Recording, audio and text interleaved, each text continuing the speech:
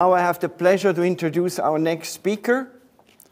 He will talk about wide band gap technology, and he will explain what that is, because I don't know it yet. And he will talk about the efficiency, potential, and application readiness map. Roland Brüniger is leading the research program, electricity technology, from the Swiss Federal Office of Energy for many, many years. He has been involved in many prestigious projects. Currently, he is engaged in the EMSA project, Electric Motor Systems Annex, cooperation project with the IEA, and more recently with the Power Electronic Conversion Technology Annex, PECTA. Roland is a very good colleague from us. I welcome Roland to the floor.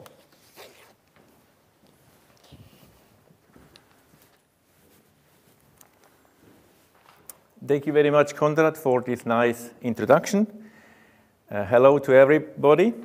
I would like to introduce to you a new program, which is part of what I just will tell you, and is actually mainly a new technology, so-called wide band gap technology. I will give you a short introduction, then I will tell you a little bit about the mainframe of it, and then some of the results which we have achieved in the first phase, and then a little outlook what we are going to do in the next phase. Now, very short introduction. When you see where the current, where the electricity is produced and where it goes to the end, it takes a long way. From the production side, which might be solar, PV, wind, whatsoever, then over the transmission, distribution system, maybe some storages, and in the end to the end-use equipment. And there you see a lot of end-use equipment which are using motors or power electronics. And actually, we are talking about power electronics, which is everywhere, actually, in almost all devices. And therefore, also the efficiency of these devices, and particularly of the power electronics, is most relevant. Now, just a short introduction of the framework. There is a TCP, Technology Collaboration Program of the IEA. There are a lot of them, but this is just one. It's called 4E and stands for Energy Efficient End-Use Equipment. And it has been established 2008. At the moment, 14 countries and the EU Commission is part of it. On the slides, you see all the participants. And within this TCP, we have 4 annexes which have been established. One is EMSA, the electric motor system, which you as a skilled audience of motor systems are well aware of it. Then we have ETNA, Electronic Device and Networks Annexes. That's more or less ICT oriented. We have SSL, Solid State Lightning Annex, which bothers with LED and LED technologies, and the new one, the little new baby, that's PECTA, Power Electronic Conversion Technology Annex. You see there the link where you can find a lot of information about this 4E TCP. And as I said, PECTA, Power Electronic Conversion Technology Annex, is one of the 4 annexes under this TCP 4E umbrella. 4 countries have decided to be an active member. That's Switzerland, Austria, Sweden, and Denmark. You have seen on the slides also the organizational structure. And there you see we had in the phase 1, which was mainly driven last year and some months ago, the task 1, which bosses with efficiency potential in power electronic appliances, and the task 2, the roadmaps for power devices. Now, I would like to give you some results which we have elaborated. First of all, wide band gap, an overview. There are very promising abilities which we think are given with wide band gap. One, of course, is the efficiency. So a lot improvement of efficiency will be done with this wide band gap technology. We have also an improved power density.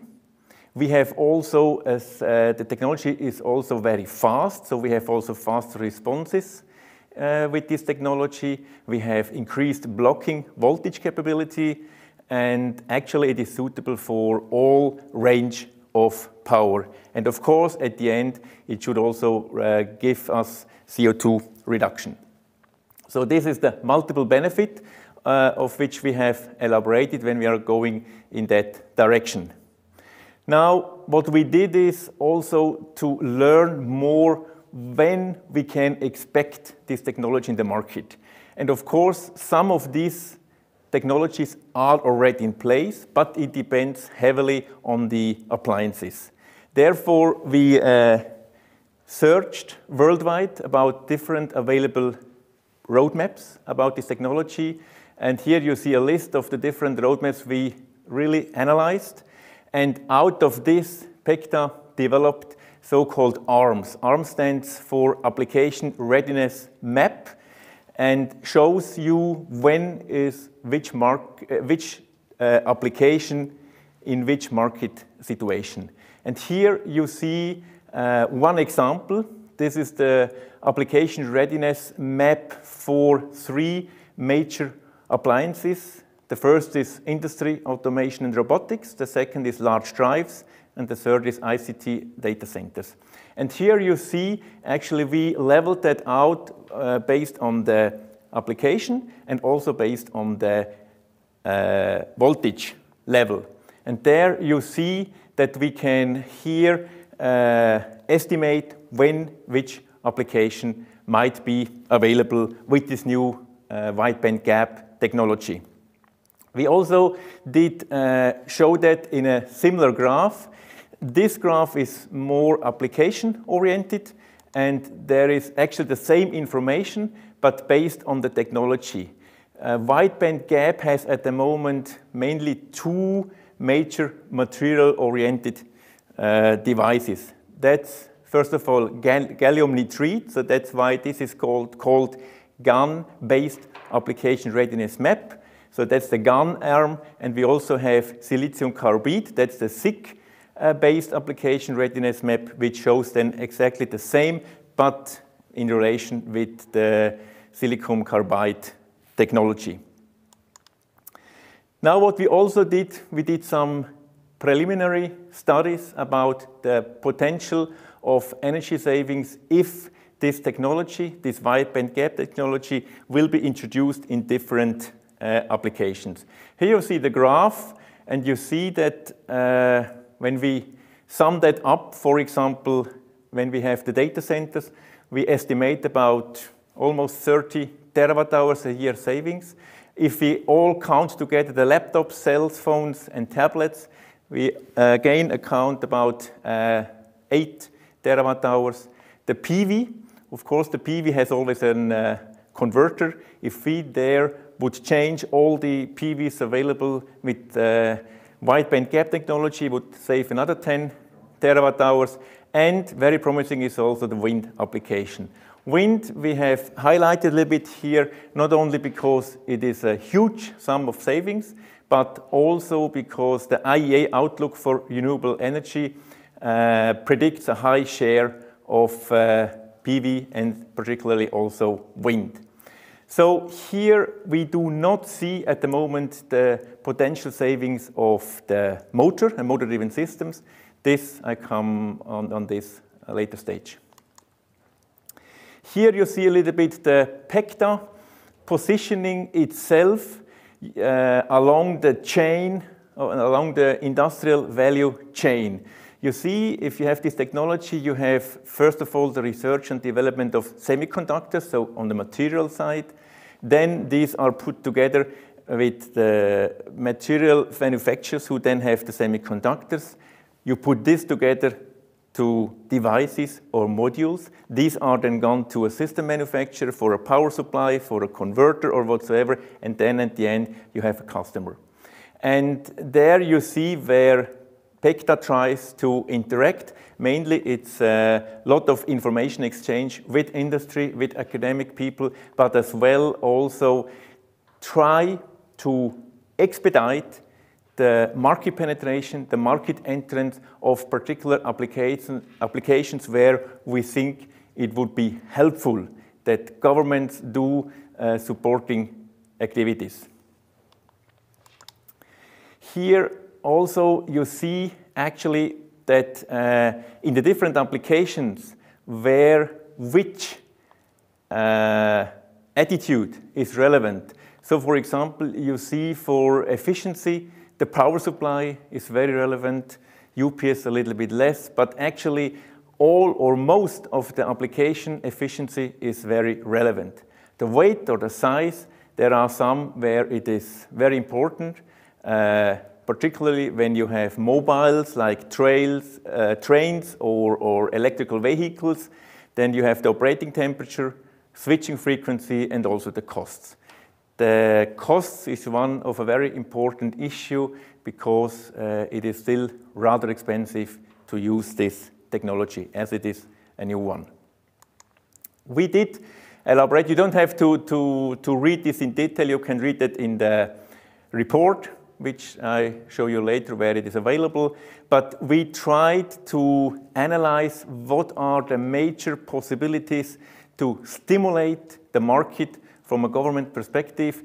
That can be different issues, that can be economic instruments, that can be information, that can be education, that can be policy support, regulation mechanisms, whatsoever. And we did elaborate this and laid it out. We did not come to a conclusion at the moment for the first phase, but it's now layout, and we will, based on this, and continue this work in the second phase.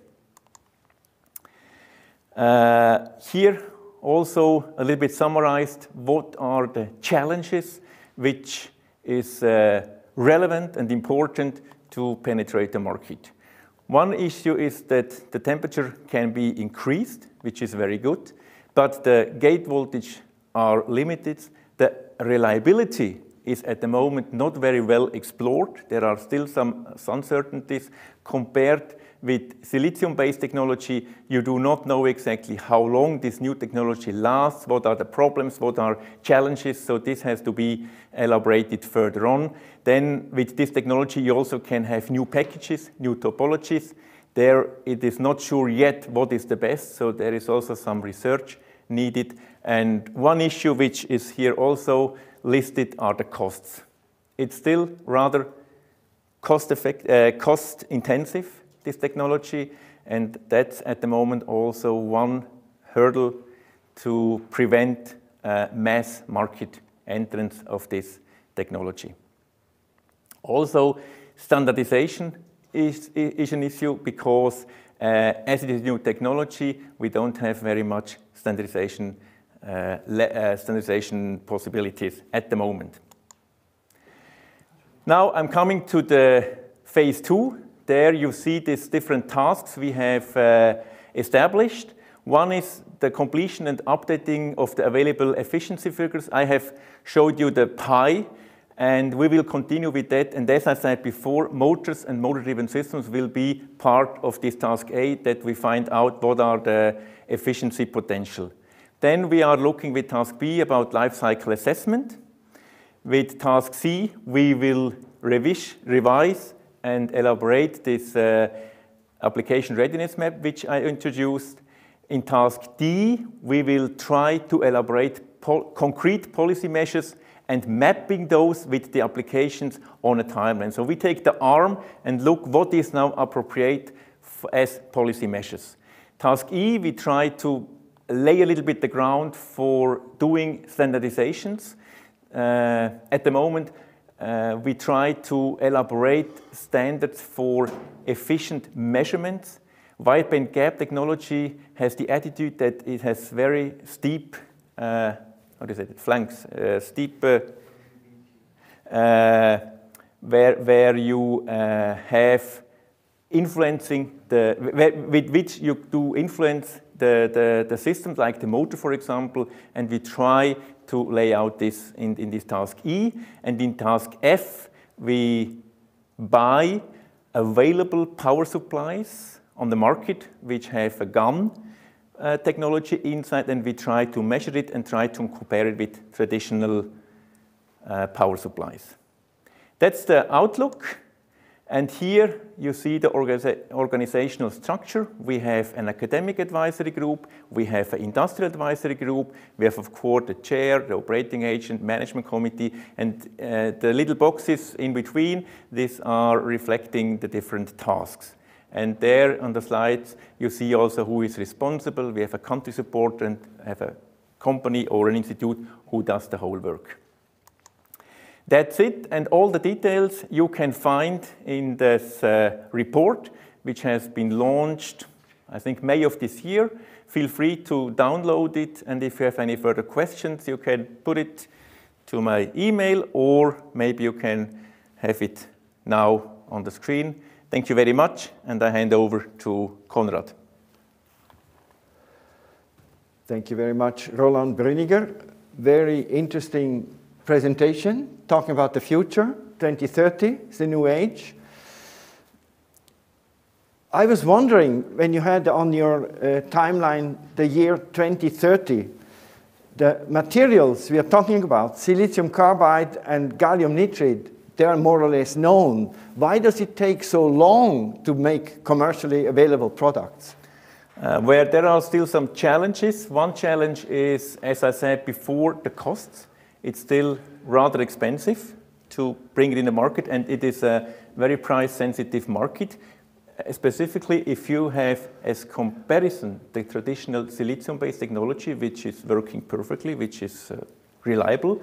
And there is also other issues which I mentioned. One just comes in my mind is also the stability of the system, whether it is reliable, it lasts the time which the manufacturer has to guarantee. And there are other issues also which are not known in all the applications which are foreseen for. There are, as I said, some already in the market available, but there are still some which are unsure, mainly when you go to higher voltages and higher currencies as well. Yeah. In the field of motor systems, I think the application will be mainly in the large section of electronics in the variable frequency drives. In your graphs, you showed large drives. Why not the millions of smaller drives?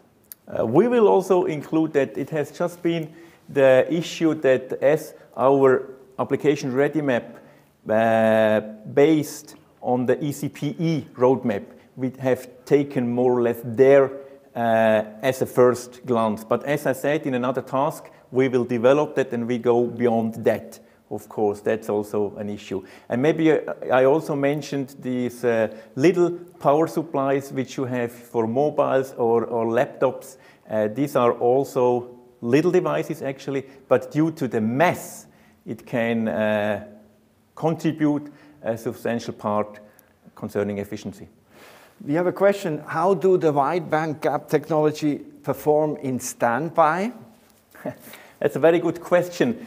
I can't answer it yet, but this is one issue which we will also analyze in the next steps, because we think that in the on mode there is the better efficiency improvement, but we also have to analyze what happens in the standby. A lot of devices are in the standby off, so they don't switch actually. And then it doesn't matter. But we want to investigate as well in this area because we want to be sure that just what I said is also reflecting the reality. Last questions. Do you see a positive, that means lowering price development for the materials, the silicium carbide or the gallium nitride, yes, in the next 5 or 10 years? Yes, I'm sure. I mean, Bechta wants to contribute to that, and I see that the industry is very willing to also contribute, and they are eager to enter the market. So I think when we as government can be supportive, that should expedite the entrance and the penetration of the market with this new wideband technology. But as I said, there are still some challenges, and hopefully we can come over of these challenges. Good. Thank you, Roland Brüniger. It was a pleasure to hear your outlook to the future. We'll be curious to see 10 years from now, the 20th Motor Summit, how the actual market development was working. Thank you very much for your contribution. Thank you very much.